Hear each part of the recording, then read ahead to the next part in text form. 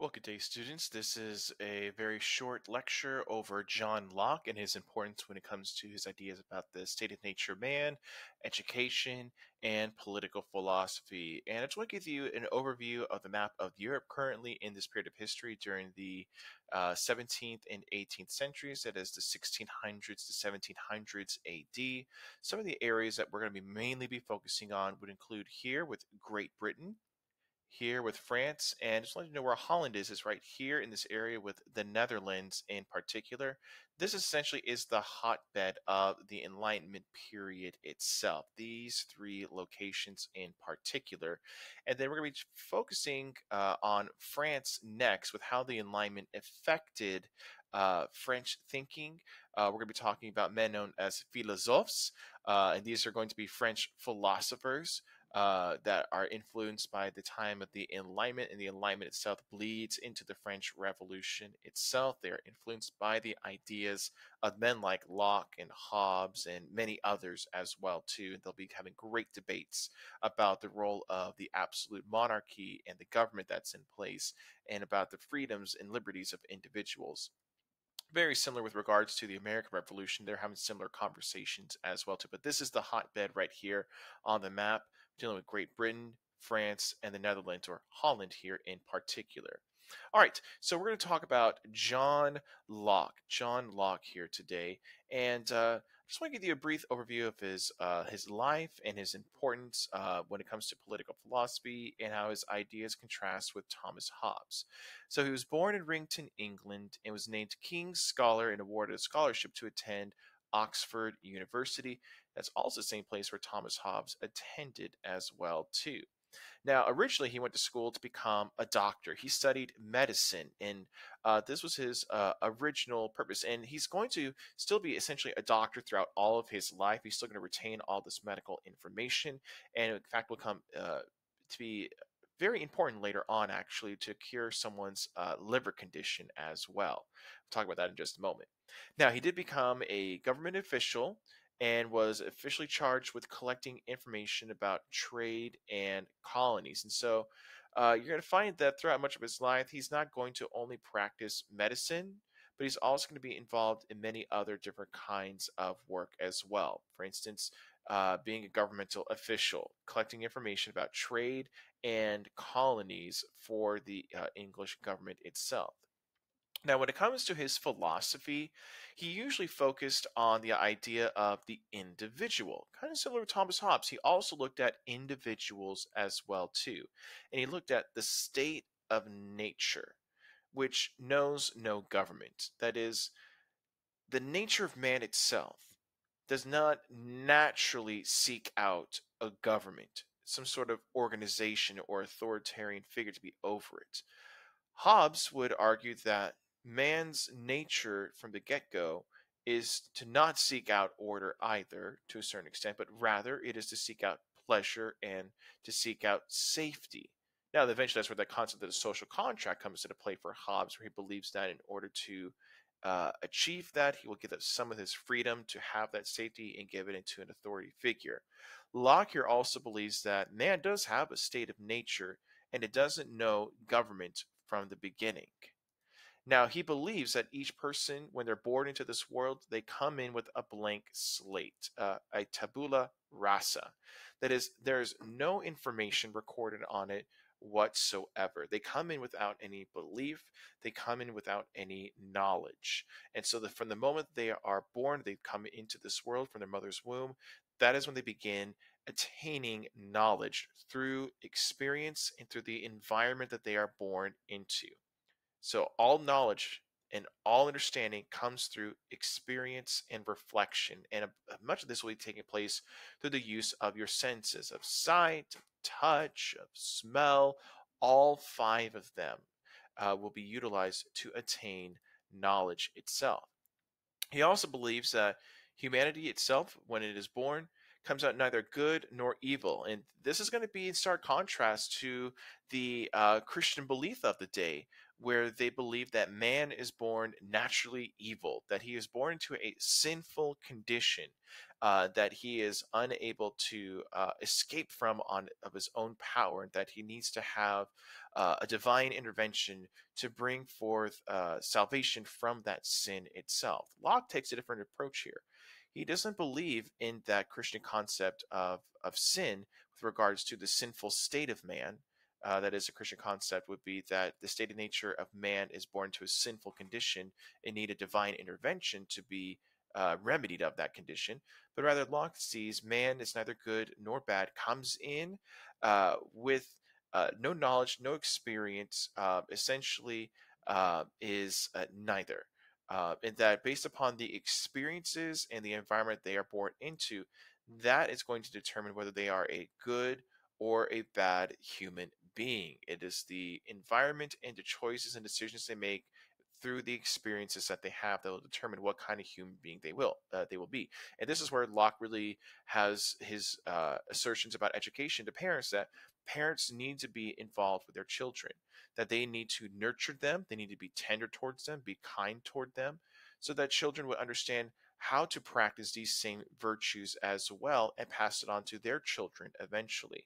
In order to make a good people, Locke believes you need to have good education. You need to have good parents educating their children on how to be a good human being. You're going to notice that that's something we do very similarly in our school as well too, is teaching you how to be a good human being through our virtues of honor, respect, perseverance, all of these virtues we discuss about daily and say each morning.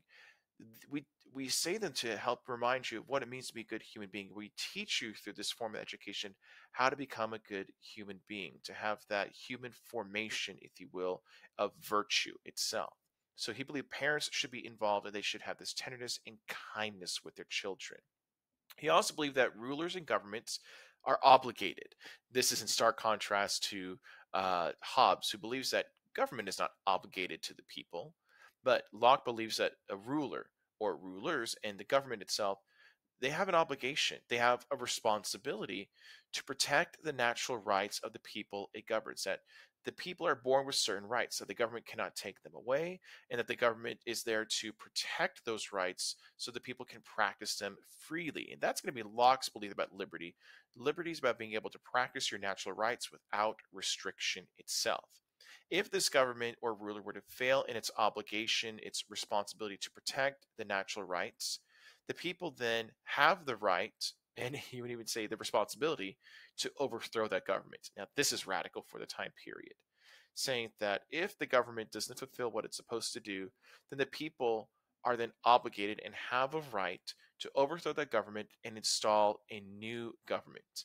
Now, this is radical for monarchs of the day to hear this kind of talk here, because they believe that they have divine right to rule, and that the people themselves, they cannot make the choice and decision for who should rule over them. They need to have a divinely, uh, not divinely inspired, but a divinely placed individual to rule over them and to make decisions on their behalf. That'd be a bit more of a Hobbesian approach there. But Locke here says if the government doesn't do what it's supposed to do, the king doesn't do what he's supposed to do, get rid of him, get rid of that government, create a new one, or replace that individual.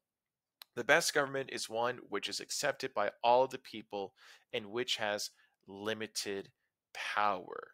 Hobbes believed that a monarch should have absolute power.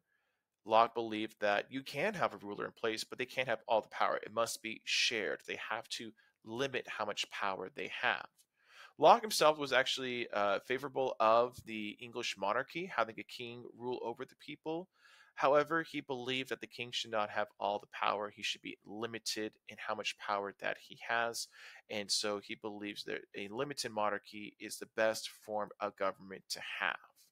He believed that all people were born with three natural rights: rights of life, rights of liberty, and rights of property. You're going to notice that this line sounds very familiar to Thomas Jefferson's line in Declaration of Independence regarding life, liberty, and the pursuit of happiness. Now, we're going to talk about this in greater detail later on with regards to the difference here, these two, of property and pursuit of happiness. Pursuit of happiness is a bit more expanded. It is the ability to pursue whatever brings happiness to your life. For some people, that would be property. That is the attainment of land, or that could be the attainment of certain objects. Uh, but Jefferson expands it further as the pursuit over what brings you pleasure in your life. That is a right. They should be able to pursue after what brings pleasure, brings happiness to your life. Now, as I already mentioned here, he was very influential on Thomas Jefferson, and Locke justified revolution in the eyes of the founding fathers of the United States of America. They're going to look to his ideas for. They're going to see the King of England abusing his power and abusing the rights and the freedoms and liberties of the colonists, and this is going to give them their basis for belief that they should be able to justify revolution and break away from Parliament and from the King of England as well. He also influenced later revolutions in France in 1789 and in many other places in the world in the 19th century, that is during the 1800s. So his ideas go on to be very influential. People will bring bring forth to life his political ideals. He also is known to have said, "Man hath by nature a power to preserve his property, that is his life, liberty, and estate, against the injuries and attempts of other men." That is, he has a right to protect what belongs to him.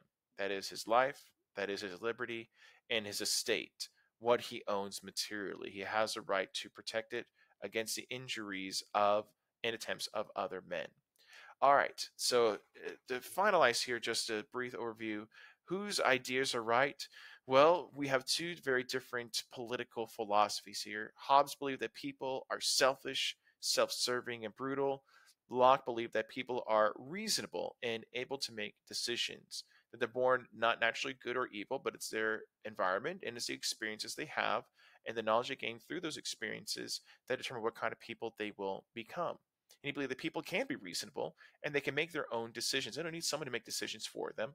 Hobbes believed that people need to be ruled over and that he needs to make decisions for them to have freedom, to that is not to have other people indulge in their selfish and evil impulses. Hobbes also believed that without government control, society itself would be chaotic, that you need to have a strong ruler with strong law to restrain the impulses of the people. Locke believed that people should be able to rule themselves and that they should be able to make their own choices and decisions. All right, that is a very brief overview of John Locke and a comparison here of Thomas Hobbes to John Locke.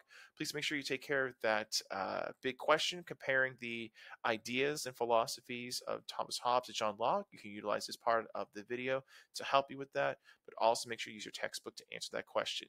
If you need any help, please let me know and have a great day.